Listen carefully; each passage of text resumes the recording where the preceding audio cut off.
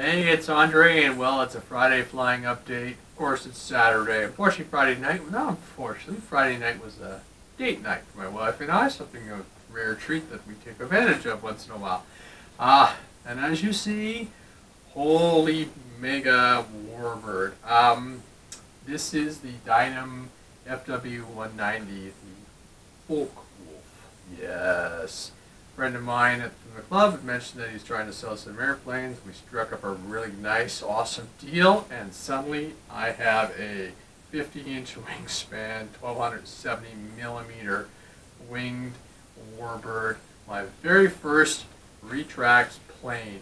It is big and impressive. After I'm done shooting this video, I'm going to dig into it, set the receiver, balance it out, the CG, go over a few things that the previous owner pointed out to me.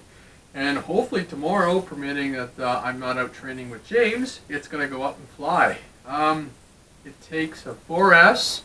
It's got a 500 odd kV, actually specs say it is a 500 kV motor, big 13-inch prop. So it's not a fast bird, but so my 4S 22650s will work, plus the seller threw in 2 batteries, so I now have 4 batteries for this plane to go with. So that's super awesome. Yeah, I'm a sucker for a good deal, I guess. And voila, big, massive warbird with retracts.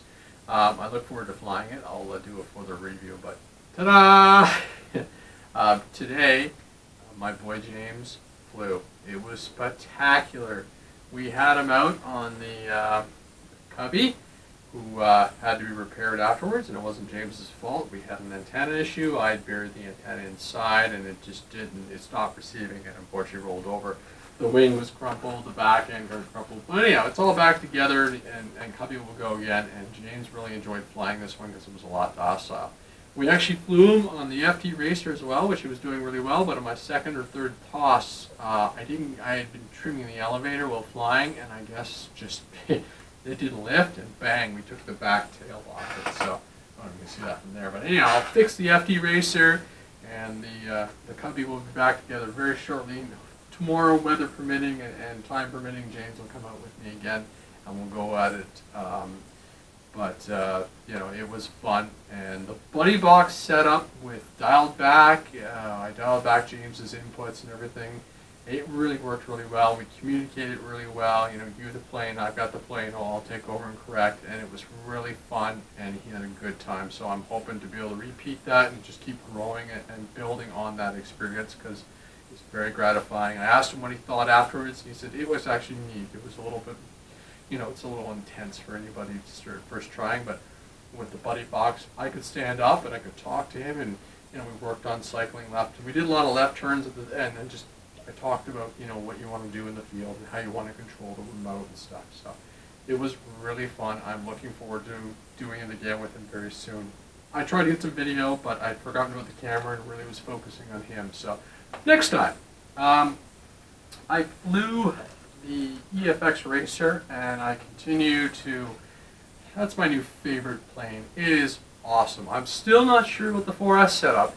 With the 2700 motor, the 5x5 prop, and the 4S batteries, it's too aggressive a combination. I had to back my times down to about 2.5 minutes, which is crazy. It's not enough time to actually fly the plane.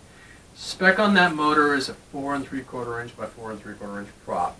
So I've ordered one to test it. I have a bunch of 4x5s, which if I have time this evening, I'm going to slap one on that, and then we'll give 3 more tests. If not, my theory is I enjoyed the plane more on the 3S setup versus the 4S setup. So we'll see. I do have a 4x5s. Yeah, 4.5 by 4.5.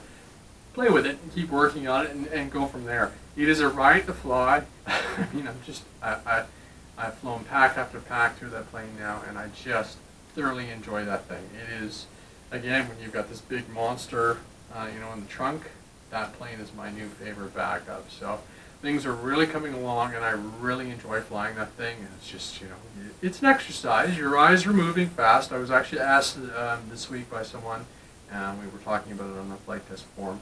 You know, when do you know you're ready for that airplane? And my biggest comment was, you know, how's your vision?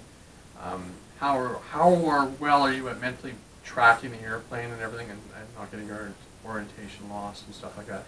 I lost orientation today. It was unnerving because I rolled out and I couldn't tell from the distance if I was coming or going and if I was upside down or not. But the plane is like, you slow it down and it's realistic, and I had enough altitude that I was able to wiggle around. Oh no, coming towards me, I'm right side up, hammer on, let's go. And I came back and did another nice pass. But got into the sun as well today, and I was like, whoa.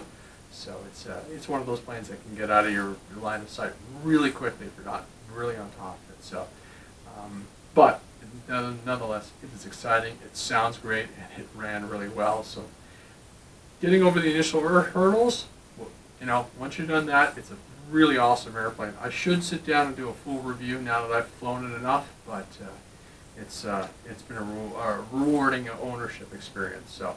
Other than that, we'll get everything going. I haven't touched the S500, and we're finally into some beautiful weather, so I flew today and worked on the backyard to get everything all set up for the summer. So hopefully tomorrow the weather holds out and the wind holds out, and we'll get up. Was on the podcast this week with the Flight Test After Hours crew. Had a really good time, and hope to do a couple more in the future. So that's it. See you on the field. Enjoy your Saturday or Sunday. Thanks. Bye.